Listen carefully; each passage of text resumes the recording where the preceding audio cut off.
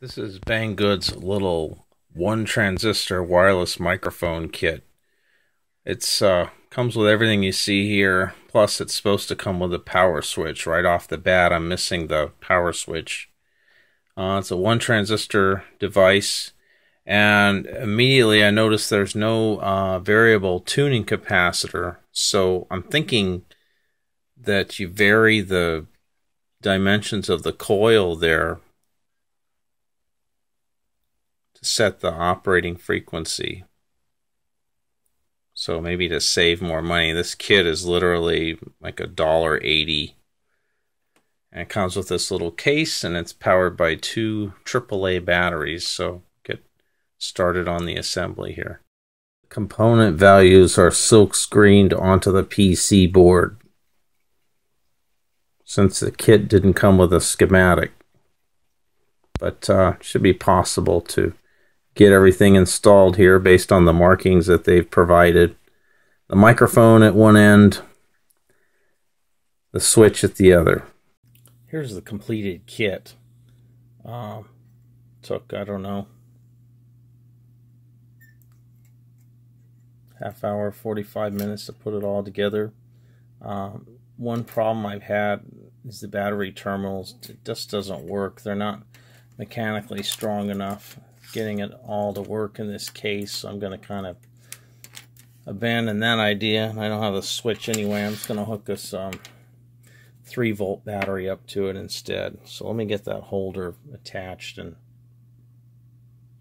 see what happens.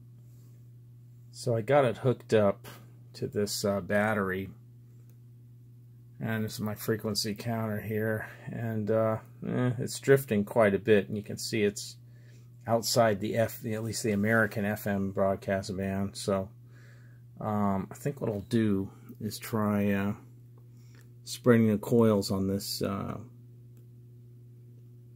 oscillator and see if well, no, that'll bring it down more, I think. So I'll try bridging a couple, one turn, and see if that brings it up to a spot where I can hear it. Alright, I scraped off some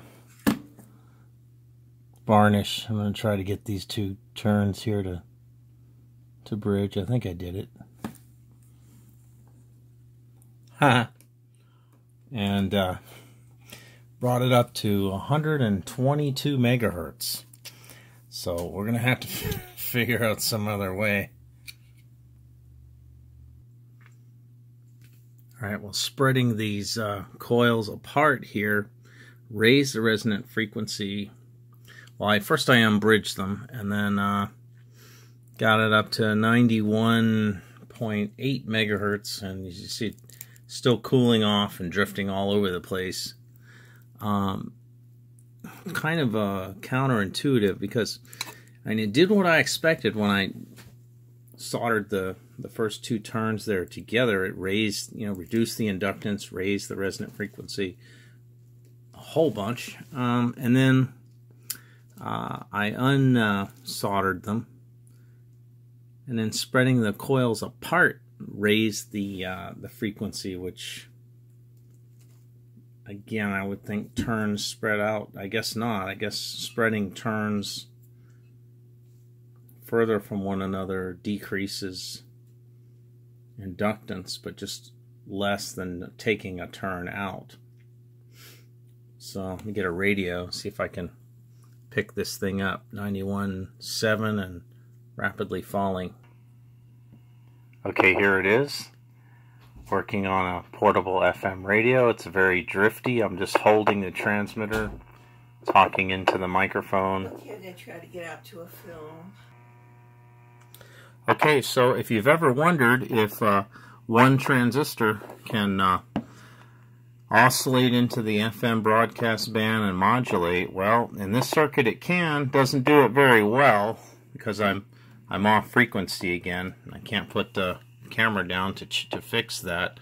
But next time I do some kit building here from the same people, BangGood, we've got a stereo synthesized FM transmitter that should be, a little more usable than this. This thing, you can't isolate it you can't get it really stabilized very well frequency-wise, because even if you put it in a metal box, there's no buffering. The resonant frequency will change depending on, you know, putting your hand near the antenna or something like that. So anyway, but this is just a basic proof of principle, and if it's like, you know, it's a good starter kit for someone that's interested in radio. So that does it for now. Thanks for watching.